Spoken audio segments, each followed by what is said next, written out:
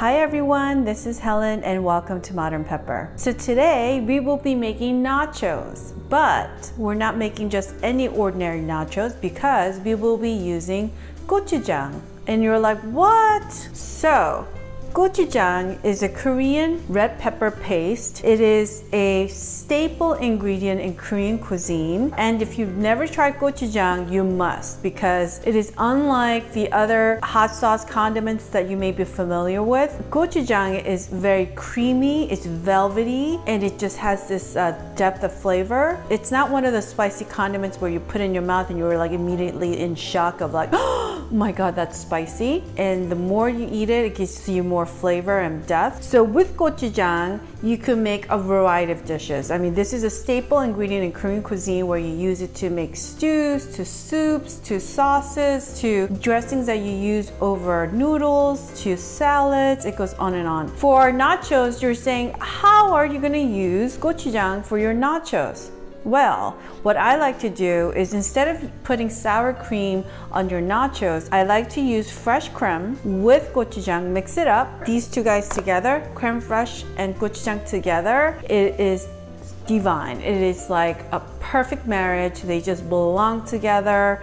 And if you eat this with nachos, oh geez, I mean, do I need to say more? Why would you not want to eat this? So right now I'm drooling in my own mouth thinking about putting these two ingredients together and using it for our nachos. So this is a perfect game food, and I know it's football season right now, but it doesn't have to be football season to enjoy nachos at home. And I like to make my nachos slightly healthy with loads and loads of beans. And I usually make this maybe on a Friday or Saturday night when I don't really want to make dinner. So I make a mountain of nachos and my kids love it, my husband loves it, and guess what? I don't have to make dinner. So it's a great weekend, a heavy snack that you could serve to your friends and family. Now, if you want to buy GoChuJang, you could go to any Korean supermarket. There will be an aisle dedicated just to GoChuJang, so there's different sizes and varieties that you could choose.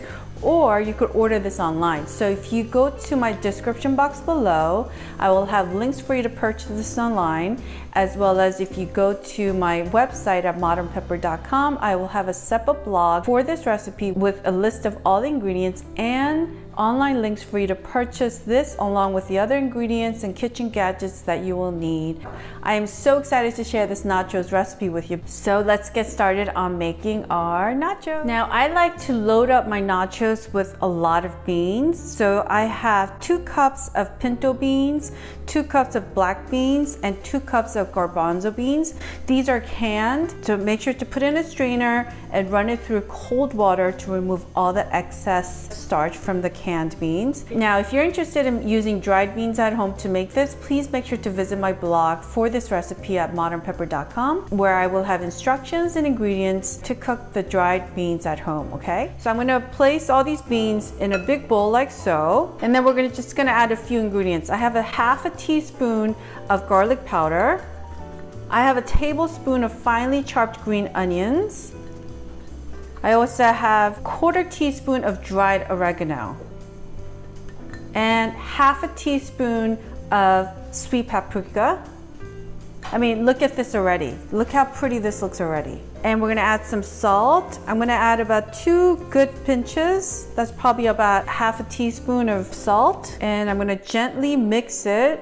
Just fold it over. You can smell the garlic and the fresh onions and the paprika. Ooh, smells so yum. We're gonna add some freshly ground black pepper. About 10 turns on your pepper mill. And we're gonna add a tablespoon of olive oil. Fold over all the ingredients like so. Wow, this smells incredible already. Okay, so I'm gonna just have a taste. You should always taste what you make, okay? That's my philosophy when it comes to cooking. So yum. The beans are so creamy. There's just perfect amount of salt, and the onions add this nice, fresh, refreshing fragrance, and you could taste a little bit of the garlic powder and the paprika we added, and then the olive oil just adds a nice buttery taste to it. This is so good. Now you can make this a day in advance and just keep it in your refrigerator if you're gonna have a party and you just don't want to do this on the day of.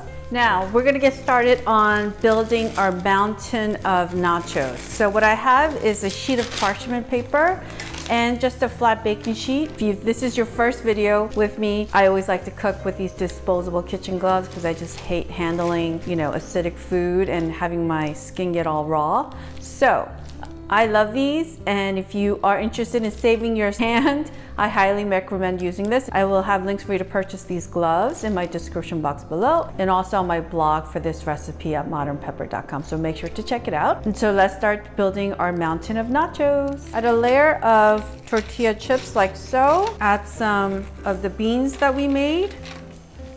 I mean, these beans smell so good. They would just be so good as is too.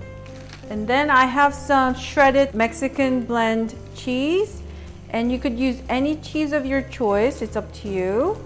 And you could add as little cheese as you want to. So for those of you who are a bit conscious about your calorie intake, just add a little, don't add a lot. And just continue building.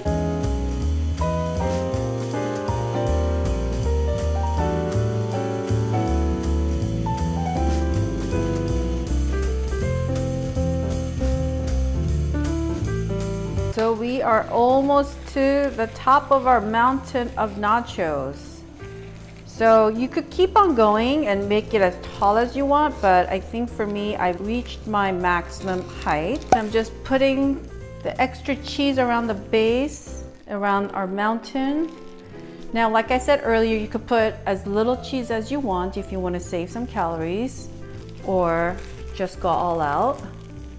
You don't have nachos every day, so once in a while when I do have it, I like to just enjoy it as is with all the necessary calories that we need. But we're gonna be using creme fraiche, which is better for you than sour cream, or at least that's what I tell myself when I eat it. Make sure your mountain is the height that you want it to be. Now you could go higher if you have a bigger base, but for me, this is a perfect size for my household. So make sure to preheat your oven at 300 degrees. We're gonna keep it in there for 20 minutes. And we just want the cheese to melt and the chips to kind of heat up so it's nice and warm. Let's get these guys in the oven. While our mountain of nachos are in the oven, melting away nicely, we're gonna start preparing our salsa. Now you can make the salsa at home, which I'm gonna show you, which is super easy.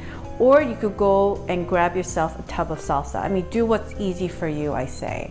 But if you're gonna make it, this is a quick recipe that I learned from one of my favorite taquerias here in San Francisco at La Taqueria. Their salsa is like super simple, but it's, I think, the tastiest out of all because the simplicity is just divine. So you need about 4 of these small to medium-sized tomatoes, and then we're gonna use less than 1/4 of a medium-sized red onion, and then we just need a handful of fresh cilantro. I mean, this is a must. Cilantro is, smells so good. It just wakes you up, and it just smells kind of peppery and at the same time like lemony, and it smells so good. I love it. But if you don't like cilantro, because I know I have a lot of friends that love Mexican food, but they kind of don't like the taste of fresh cilantro. So if that's the case, then you use Italian flat leaf parsley, or you could use green onions of the green parts only. So first, take your tomato, cut it in half, take out the base part here, take a spoon and remove the inside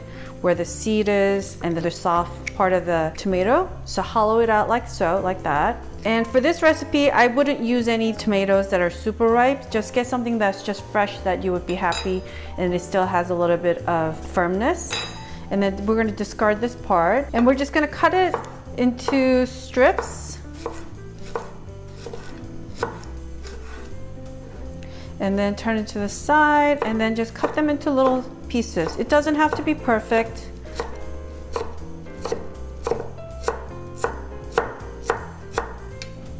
Like that, and then put it in our bowl here. So I already diced up 3 tomatoes. There we go, we're almost done dicing up our tomatoes. And put it in a bowl. And onto our red onion. So what you want to do is keep it flat, and you want to take your knife and go across like so. And then again, You don't have to go all the way because we're gonna use less than half of this. We're probably gonna use about a third of this because we need about 2 tablespoons of finely diced red onion. And then make your cuts like so. Use your finger to hold your onion firmly. And then some parts already fell out, which is fine. Well, that's perfect. And we're just gonna hold it and then just slice it down to make our little tiny diced up red onions. So we just need 2 big tablespoons of freshly diced red onions. Put it in the bowl right here. And then we need a handful of fresh cilantro. Bunch them up together like that, as small as possible, and just roughly just chop them like that. And then go across.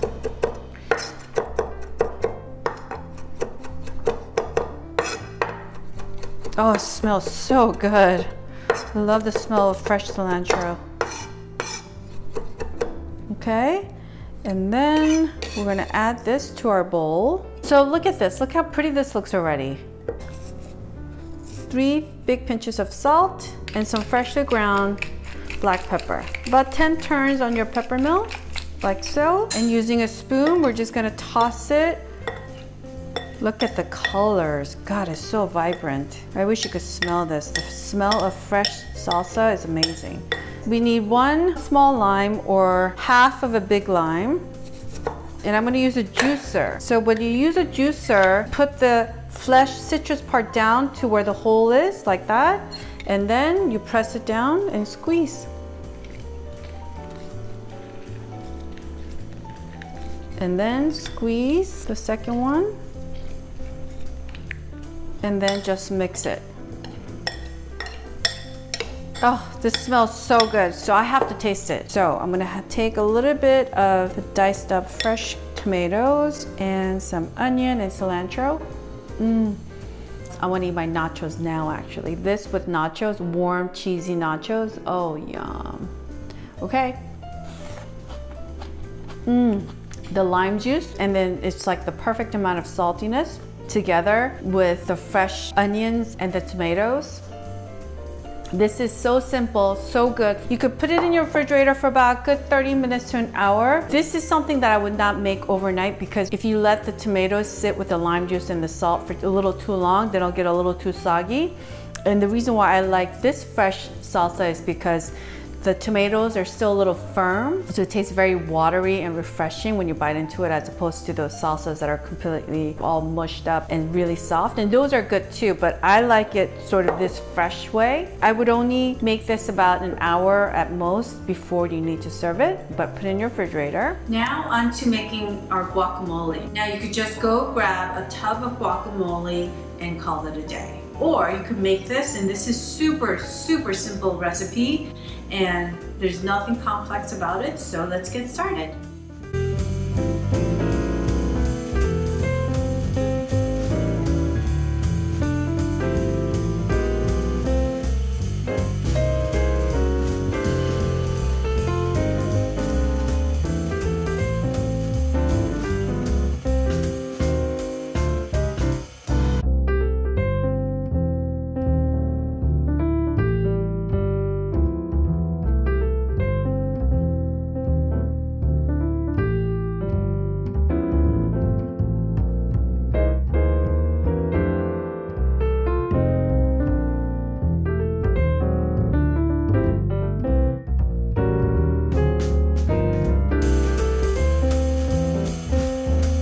Now moving on to our star topping, GoChuJang with creme fraiche. These two guys together, if you've never tried, is amazing. It's so good. Who doesn't like creme fraiche? And then you add GoChuJang together, it's just a perfect combination. So let's get started. So I have 2 cups of creme fraiche. We're gonna add a tablespoon of Korean red pepper paste called GoChuJang. I'm just gonna mix this all up. Ooh, look at the colors changing already. It's so pretty. This would be just good as a vegetable dipping too, my goodness. You know, instead of that boring sort of flat, creamy sour cream taste. And for me, I mean, this is such a big hit when I make for, you know, friends when they come over for parties and stuff. And it's so easy to make. Oh wow, this looks so good. Look at the color too, it's such a pretty color. Okay, it's done mixing. Look at that, yum. Now, before we taste our creme fraiche with GoChuJang, I just wanted to reach out to my friends out there that are looking to cut calories here and there. I completely get it. I mean, you have to do it here and there or else just all the calories kind of catch up with you. So what you could use instead of creme fraiche is whole milk Greek yogurt. It is creamy, it is still tangy. It certainly is a little bit less in calories and fat compared to creme fraiche. Of course, creme fraiche is a bit more luxurious when it comes to that creamy, yummy, yummy taste. But this is a great alternative if you're looking to cut some calories. I would definitely use whole milk Greek yogurt. It's time for us to taste. You have to taste what you make, right? I mean, what's the fun of cooking if you don't taste it? So, just a little. Oh my God, it's so good. The creme fraiche is so creamy, but at the same time, it has this really refreshing aftertaste, as opposed to like sour cream, so creamy, yummy, but it still leaves you that heavy, creamy taste in your mouth. But creme fraiche, on the other hand, gives you that buttery, creamy taste, but the aftertaste is so clean and so light.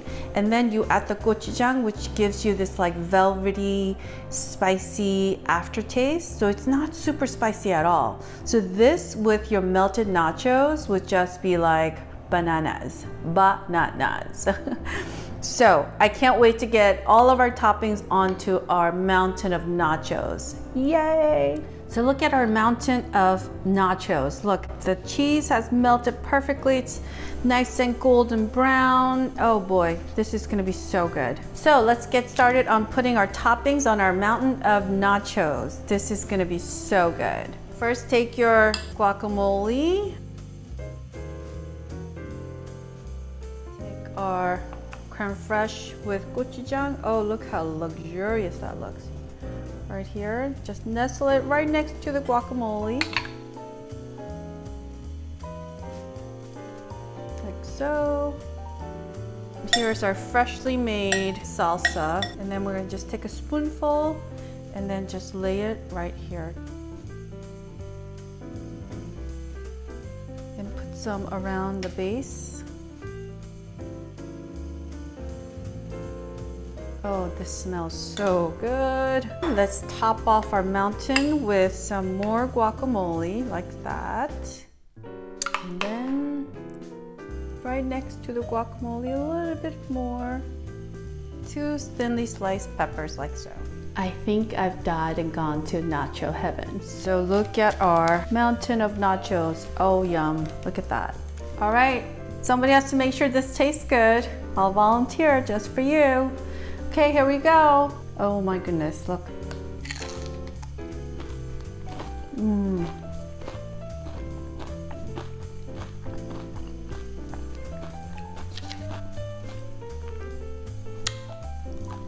Wow, that is delicious. First of all, the tortilla chips, they're nicely warm with a little bit of cheese. And then you have the cold, freshly made salsa where the tomatoes are still firm, so it's kind of like bursting in your mouth. And the guacamole adds that really nice creamy taste. And then the creme fraiche takes it to another level of that buttery, refreshing, creamy taste in your mouth with that GoChuJang that just gives you a little bit of that spicy boost. It's not super spicy. So it's just a little bit of that spicy taste with your creme fraiche all together in your mouth. It's just, I mean, what can I say other than it's super yummy? I mean, this is one of my go-to appetizers that I make when my friends come over.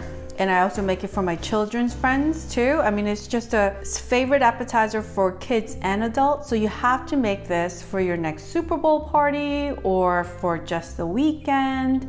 I mean, this is my go-to, super easy, and it's loaded with protein too with all the beans that we added earlier. And for those of you that are looking to cut calories, instead of using creme fraiche, use whole milk Greek yogurt. And then if you want to take it to another level of cutting calories, instead of using tortilla chips, use pita chips. Yes, you could use pita chips instead of tortilla chips if you are avoiding fried chips, okay?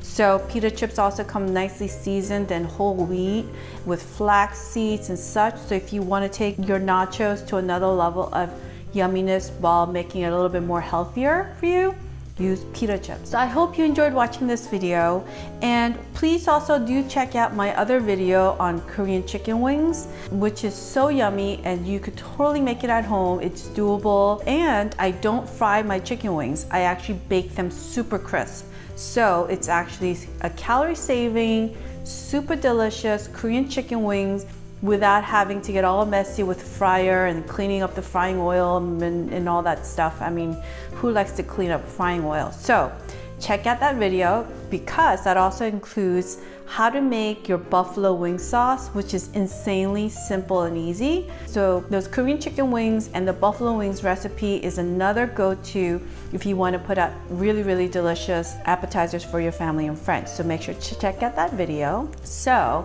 I highly recommend GoChuJang. If you've never tried it, try it. And for those of you that love GoChuJang, make sure to please leave me a comment and let me know why you love GoChuJang, and also what your favorite way to enjoy GoChuJang is, okay? I would love to hear from everyone. And for those of you who've never tried GoChuJang, please try it and let me know your thoughts.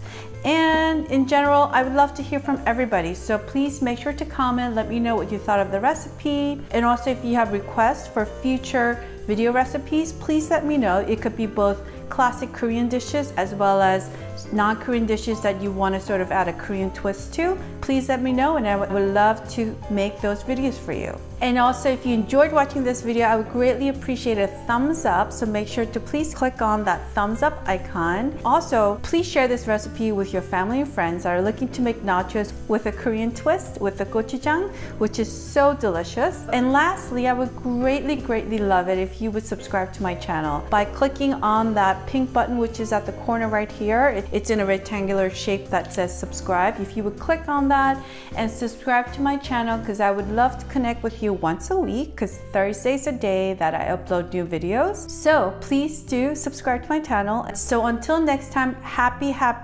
nacho time with Korean GoChuJang creme fraiche topping. I hope you enjoy this, and I will see you next Thursday. Bye now.